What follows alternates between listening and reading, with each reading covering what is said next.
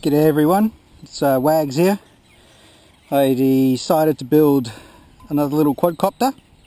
I call this my Fangarab because inside here I have a Multiiwicopter AIR flight controller. That's the compass. I need to put that somewhere else.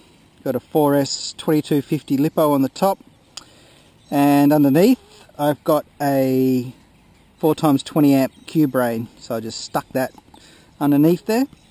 So what else? We got some carbon fibre props, so we're just going to plug her in and we're going to see how she goes. Now, one problem is I've got no nav lights or arm lights, so I'm flying a bit blind here, and also it's a bit windy, but we'll see what happens. Well, she's in the air. I just put some yaw trim on. For some reason it's yawing to the right there. Something's definitely not working the best.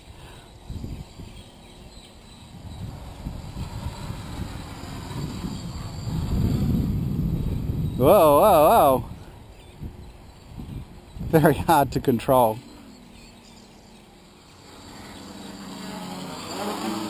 Yeah, it's a bit erratic. I'll just put it back on the ground again, and I'll just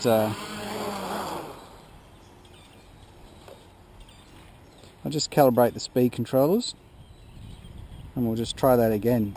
I actually think it's a bit too light. Whoa! Yeah, this thing's a bit of a handful, I think. Let's just try that. Try not kill myself here. Oops, something's wrong. That could be it.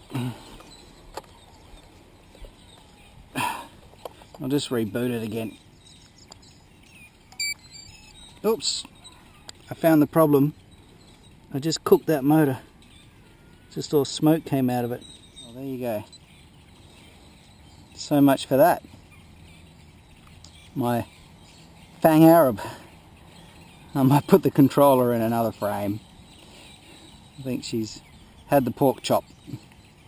Anyhow, thanks for watching.